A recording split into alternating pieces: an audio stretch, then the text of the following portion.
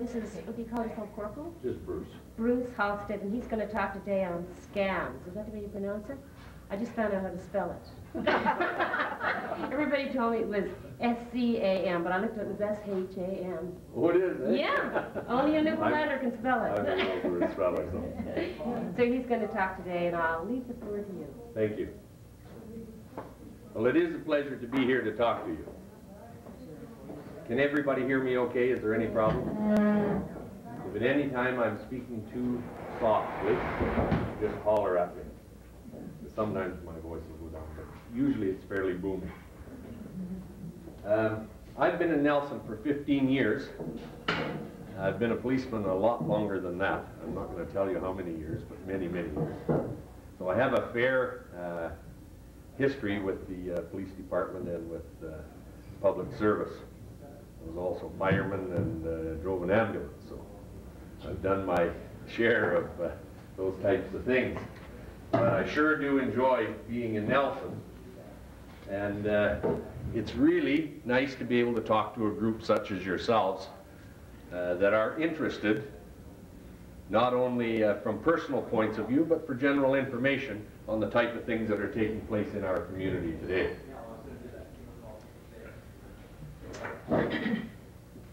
I look after all our community relations and crime prevention programs in the city, and you're certainly welcome to call on me or on our department anytime any of you has a problem with anything, and I really want to stress that and encourage that. I'm going to give you some tips today that will help you as senior citizens to look at crime overall.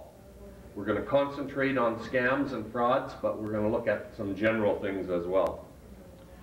First of all, there are three elements that are absolutely necessary for any crime to take place. A crime can't take place without three elements. They are, first off, a criminal. Got to be a crook. Secondly, there has to be an opportunity. And thirdly, there must be a victim. We refer to some crimes as victimless crimes, but in reality, there is no such thing as a victimless crime. As an example, when somebody does damage to some city property, we are all victims. We all own that property. It costs tax dollars to replace or repair that. When somebody rips the government, when somebody cheats on their income tax, people say that's a victimless crime. It isn't. You and I are victims. Because if the government doesn't get their money fairly from everyone, they have to up the tax for all of us, so we're all victims. So there must be those three elements anytime there's going to be a crime. So let's first look at the criminal. A criminal is anyone who commits a crime. Some people make a full-time living out of being criminals. There are lots of them that do. Others just stumble on an opportunity and then feel the opportunity is too great to pass up and they break the law. I suppose it would be fair to say that there really isn't any of us that don't have a little larceny in us somewhere along the line. We all like to take advantage of a situation sometimes, and we all have probably in the past. But as we get a little older, hopefully we get a little wiser, and it's easy to look back and reflect and say, you know, maybe I shouldn't be taking advantage of that. When I find that $20 bill on the street, maybe I should make an attempt to find the owner, because it really might belong to someone that really needs it.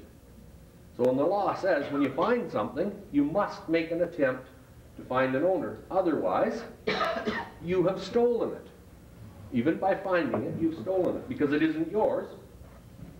It can become yours legally if the rightful owner can't be found. So that's just an example. That's an example of an opportunity to commit a crime that every one of us can come across at any time. So an opportunity is any situation that allows a criminal to take advantage of someone to commit a crime.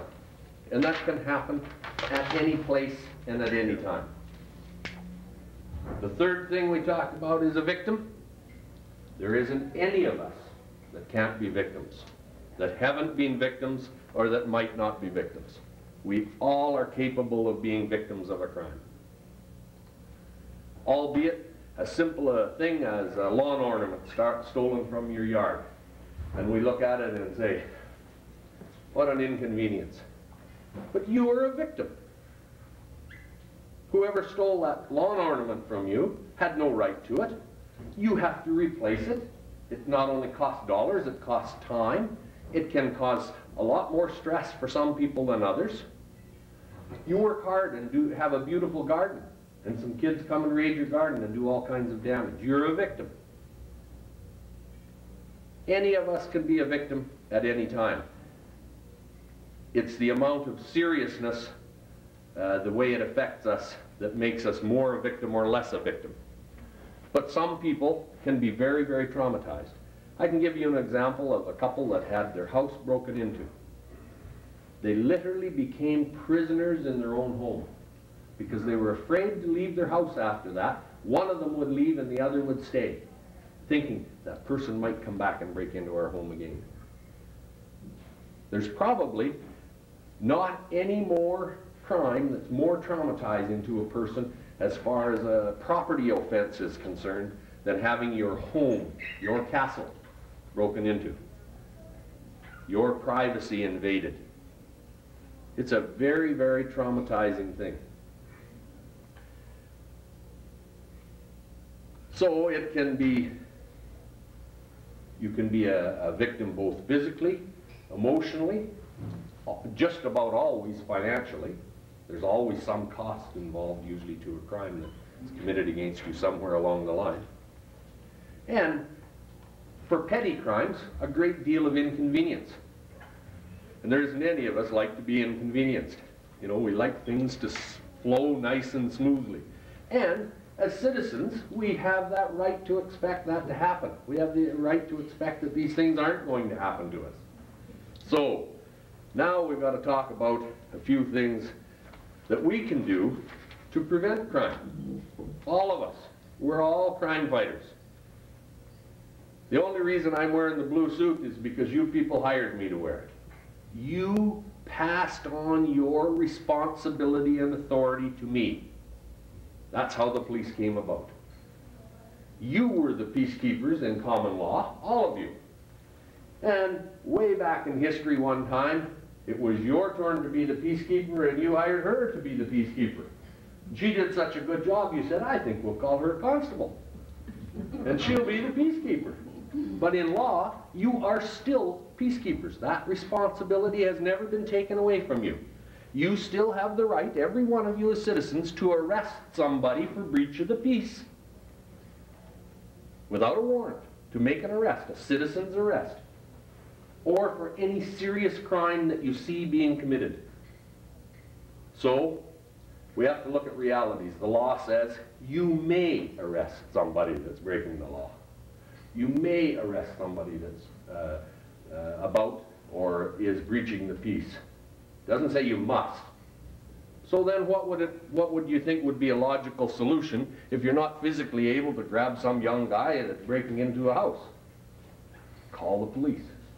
That's how you can become crime fighters. Too often we have people call us and say, about 2 o'clock this morning I was woken up and there was a loud crash and I looked over and saw a couple of young fellows running from my neighbor's house. Now my neighbor is away on holidays and it's really been bothering me, so I thought maybe I should phone you. And this is 10 o'clock in the morning, rather than phoning us right then when it was happening. So it's important when you see something taking place to give us a call. Then we'll act on your behalf and we'll make the arrest. Or try to. We'll do our darn best, I promise you that.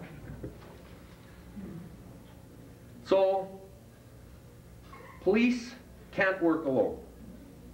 We depend on you, the community, to be our eyes and our ears and, in fact, be part of being crime preventers within the police community and within your own community. Police and community working together to prevent crime. That's one of our mottos. And that's the only way we can complete the task. We can't be everywhere at once. We only have 16 police officers in the city of Nelson. and we're growing leaps and bounds. We could not operate without your assistance and cooperation. Couldn't happen. So we've got to look at removing one of those three elements. And if we remove any one of those three elements, we don't have crime. If we remove the criminal, we remove the opportunity, or we make ourselves not available to be victims. Any one of those three things, and we don't have a crime.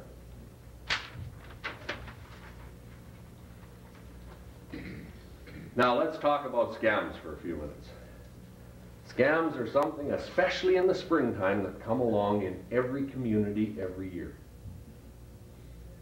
We have had a fair bit of them in our community this year. We have a file ongoing.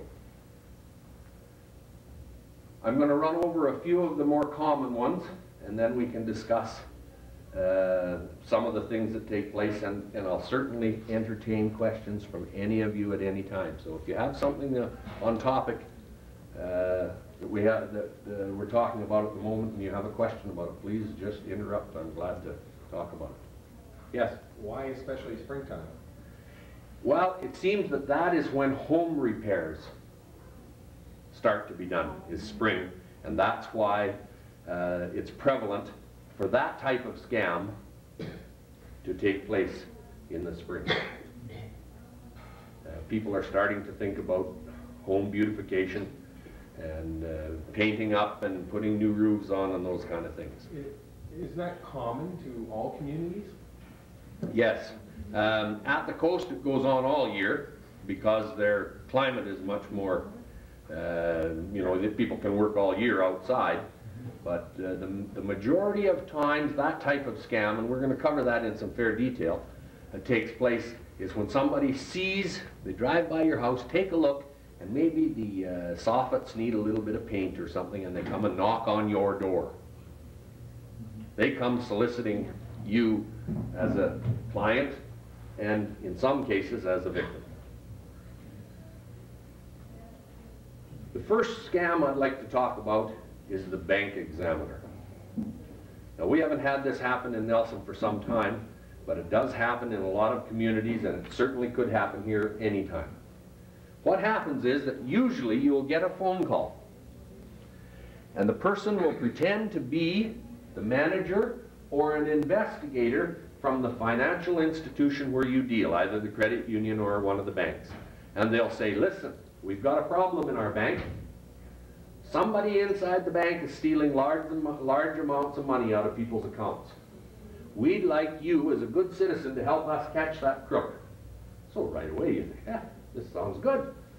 I'm going to be a crime fighter. What they'll ask you to do is go to the bank and withdraw a large amount of money from your account. They'll first of all ask you about the accounts that you have, and then they'll say, have you got $5,000 in that account? Yeah. Would you go and withdraw $5,000 from that account, please? I'll be watching you, so nobody can get at you and steal, and I'll meet you outside the bank immediately when you're finished, and then we can go in and return the money, but I want to make sure this person is giving you all the money that is required. You've never seen the person, you've never met them, but they know you. Now, there are many ways of them getting to know you. Voters lists, all kinds of things. You know, there are public lists stating who you are and where you live. Telephone, just go through the telephone directory. It'll do that. So that's one way that it can happen. Now, what I'm suggesting to you, if that ever happens to you, immediately say, no, I'm not interested, and then phone the police immediately and phone the financial institution and advise both of them. And don't speak to just anyone, ask to speak to the manager. And speak to the manager and to the police and let them know what has just taken place so that we can be alerted to this type of thing going on. And so that we can alert the rest of the community so that one of your friends isn't taken advantage of that isn't here today and that you haven't been able to pass this information on to. Another type of fraud is medical frauds. Scams selling medicine that are guaranteed to cure everything, every ache and pain there is, or medical devices, such as the latest in wheelchairs that is worth $10,000 when it's worth $2,000. You know what I mean? Those type of scams. In the old days, they used to have the horse doctor would go around and sell Cherokee's rattlesnake oil. I think you all remember the days of seeing that on television, probably in the early television days. And it was guaranteed to get you drunk and fix every ailment that there was. So they sold it for absolutely every purpose there was. And they were real smooth talkers. The people today are better educated. The crooks are better educated and they're better talkers. I promise you that on many occasions, once you meet them or once you start to talk to them, you'll think they're the nicest person in the world. I'll give you a few tricks for not being taken advantage of when we're going to close. Home improvement frauds. These are the ones we talked about that seem to be prevalent in the spring. Roofs, soffits, siding, windows, heating, fence. Your fence is a little crooked or a little paint, people will knock on your door. Now, we've got lots of good business people in our community, a lot of good ones. Most of the good ones are really busy. But more times than not, this isn't always the case, so I can't say it blanket, but most times if somebody knocks on your door and wants your business of this type, you're best not to do business with them. The best type is if you call them, not them call you. Because they'll take you and say, boy, your roof is going to fall, your house is going to rot out within a year. The whole roof is going to need replacing and it's going to cost you $20,000. That's a common thing. When the shingles start to curl and they get some moss on them and things like that, we all know that the life expectancy of shingles is anywhere between 10 and 25 years, you know, for regular asphalt shingles. But in the meantime, they can look absolutely horrible even when they're still working good. But they can look terrible. Now, if an outfit is doing some roofing next door, it's not uncommon for them to talk over the fence and say, we'll give you a deal while we're here. And there's an opportunity for you to see what type of work is being done next door and then to compare price. You say, sure, I'm interested, but give me an estimate. Written. And before you accept his estimate, you get at least 2 more. Never get any work done on the exterior, interior home without getting at least 3 estimates for any type of work other than something we're talking about nailing, hanging a door for $50 or something. We're talking about some major work, you know, into $1,000 or so dollars. Get some estimates.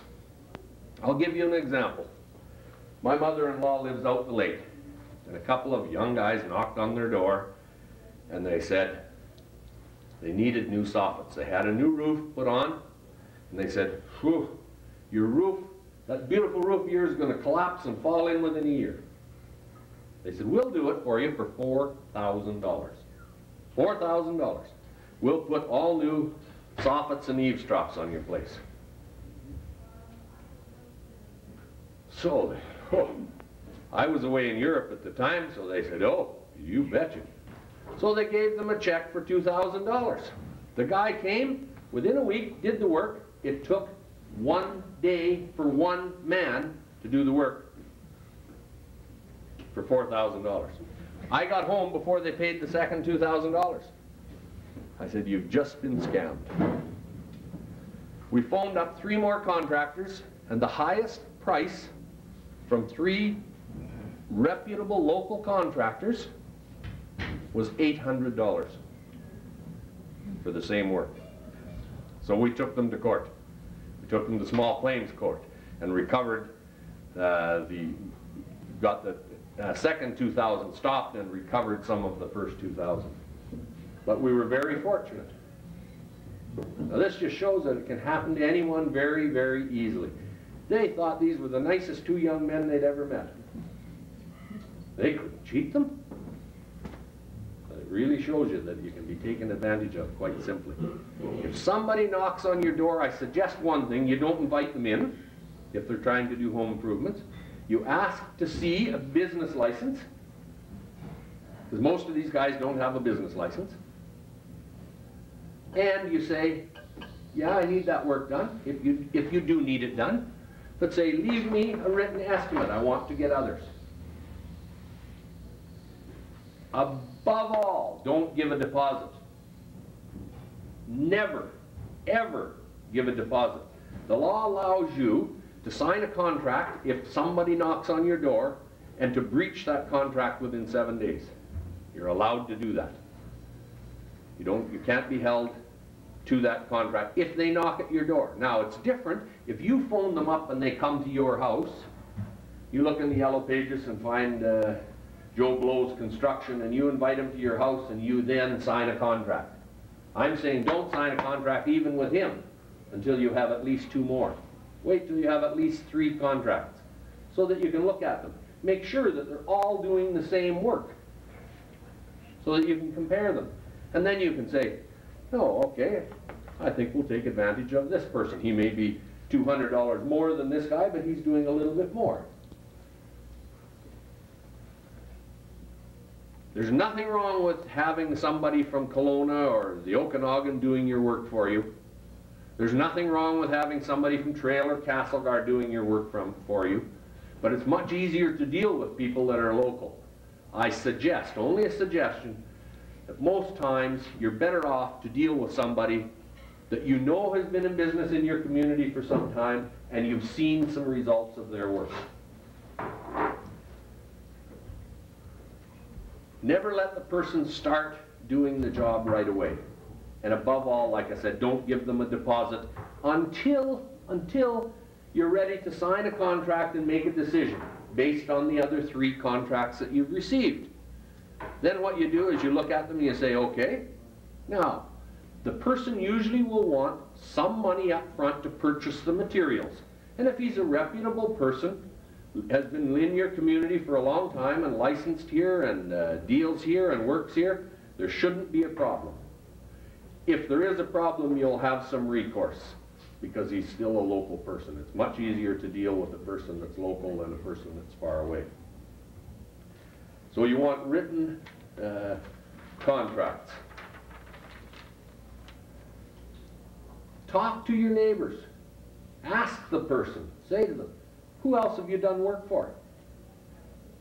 Get some names and phone numbers. Phone them up and say, are you satisfied with this man's work? You know, we're all a small enough community and we all know each other well enough that you can usually talk to some neighbors and say, what about Joe Blow's outfit? Does he do a good job? Or Mr. Wicklam's roofing, as an example. He's been around here for years and years and years. Now, you don't stay in business for years and years. If you're cheating people, you soon get chased out of town. So that's a good example. So don't give a cash deposit until you've looked at the estimates and had a chance to decide after that how the estimates compare and what you're getting done for your dollar. If you're ever in doubt, check them out. If you're ever in doubt, check them out. Now here's where you can check them out. You can call the local police department. We're glad to answer what we know about a business. Check with your bank manager. That's where you're going to write your check from. Check with your lawyer if you're going to sign a contract. Most of you will have a lawyer. Just ask the lawyer, is this a good contract for me to sign?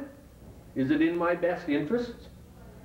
Now, a lawyer's fee is very, very small usually when it comes comparing it to what a large amount of work on your property would be.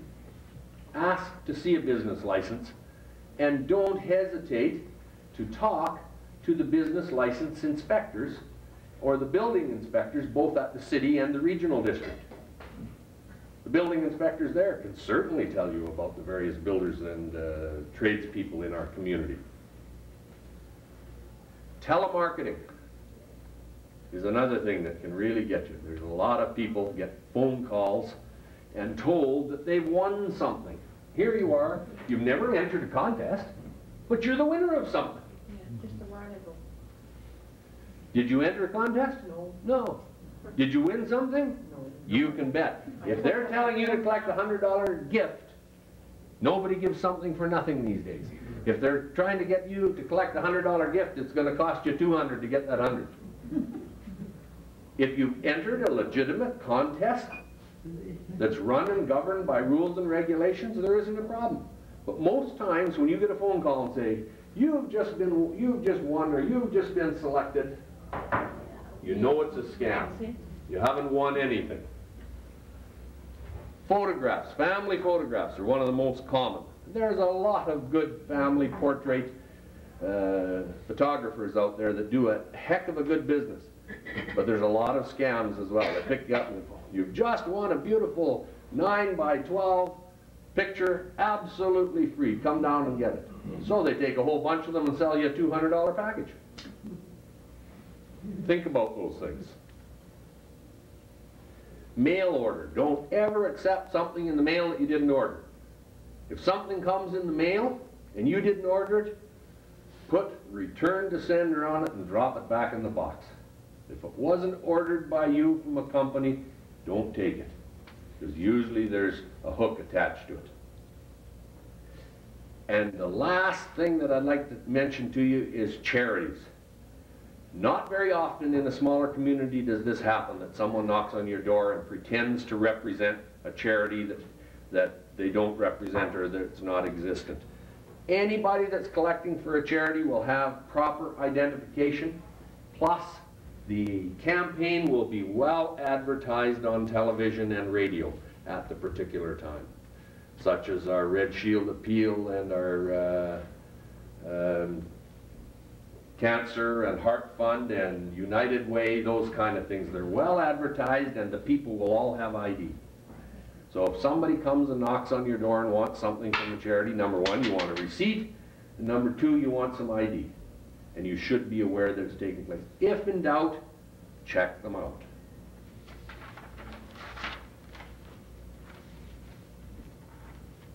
So it's important to be alert, pay attention to your instincts. We've all got to be the age we are by being survivors, by having that sixth sense. And if you think something's wrong, if you can kind of smell a rat, most times there's a rat involved. So remember that. Pay attention to your instincts. Don't be afraid to ask for advice or help from somebody else, from a friend or a neighbor. That's nothing to be ashamed of. That doesn't mean to say you're not as bright as the next person. Don't hesitate to call on the police. We're glad to do home security checks for you. It's as easy as a phone call. Alarms are a great way to prevent crime in relation to your property. There are very good companies that putting in alarms today. They're in the yellow pages. Don't be afraid to ask questions. Check them out. Phone answering machines. Now I know that lots of us hate to talk to a stupid machine when we phone somebody, but I'll tell you, it's your best security that you could ever hope to have. Number one, it never lets a person know if you're home or not, because the message you give on that machine is, this is, I'll give my phone number, 229-5610. We are unable to come to the phone right now, but please leave a message and we'll get back to you as soon as possible. It doesn't tell them that I'm home or not. Most crooks won't take a chance. They want to know for sure. Plus, when that rings, you can hear it. If you wish, when I start to leave my message, if I'm phoning Mrs. Smith to ask her to come down to the police station to talk to us about something, she puts her answering machine on, it rings, now comes the beep for me to talk, and I say, this is Bruce Halstead from the police department. All you have to do is pick up your phone, dial 0, and you're talking to me. It's that simple. So it lets you screen your calls. Or you let my message go through, and then you return the call to me. No big deal.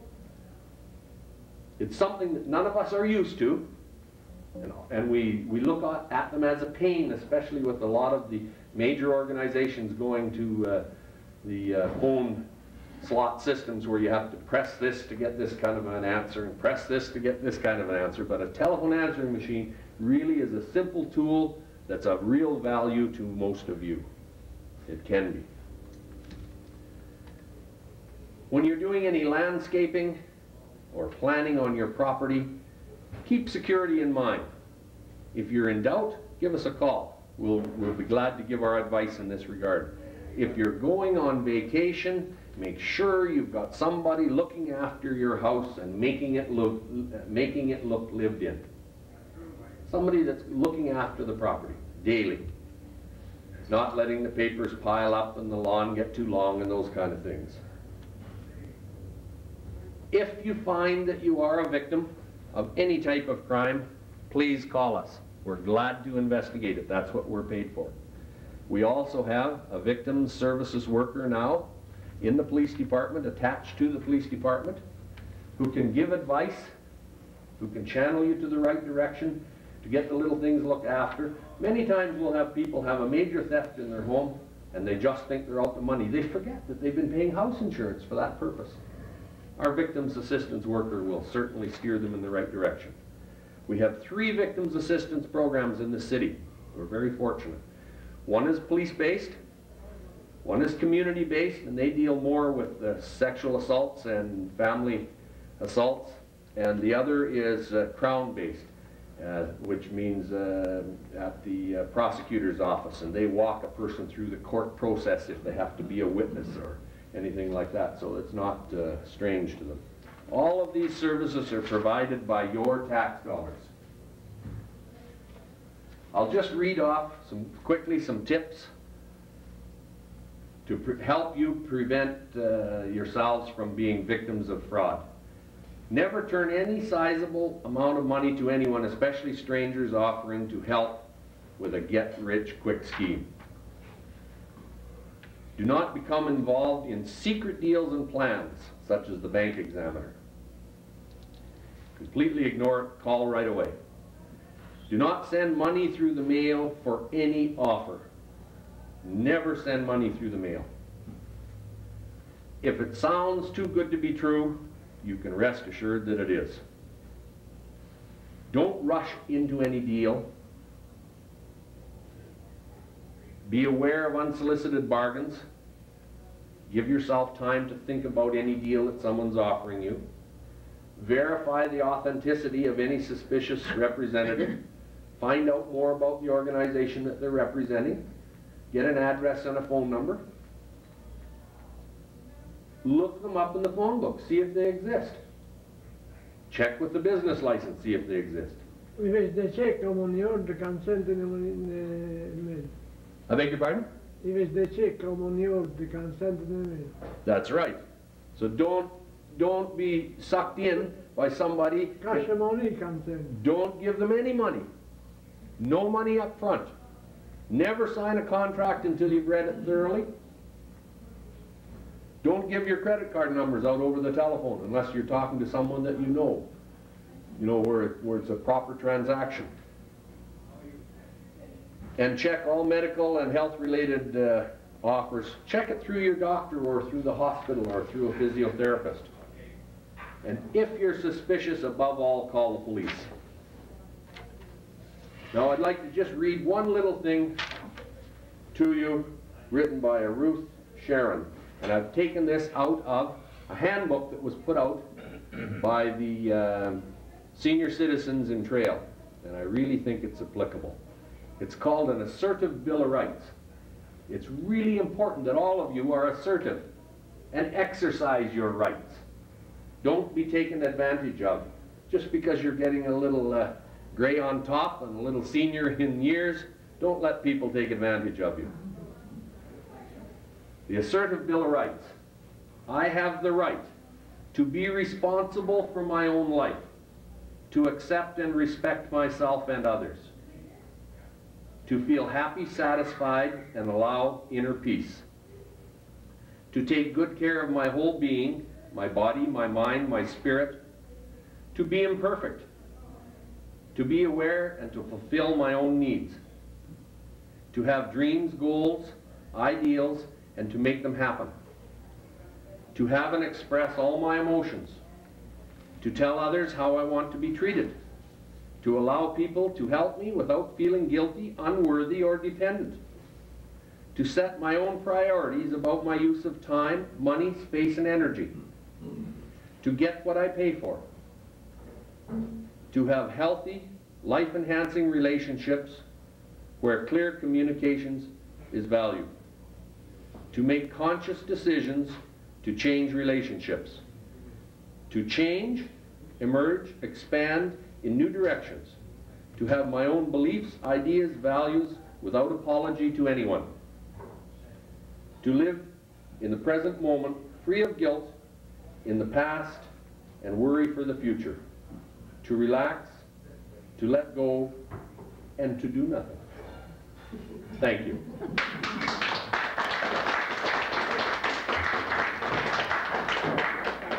Any questions? I've really enjoyed talking to you, and please pick up the telephone anytime. Drop in and see us anytime. We're your police department. Remember that. We are a part of you. Thanks.